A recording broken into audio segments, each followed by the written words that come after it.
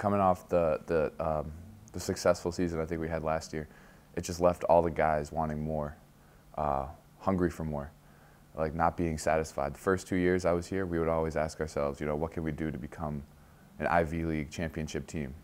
And now that we've done that, I feel like going back to that is kind of a cop-out. We got to find out what it takes to become a second-round NCAA tournament team, a Sweet 16 team, you know, and beyond. And I think we're taking good steps to get there.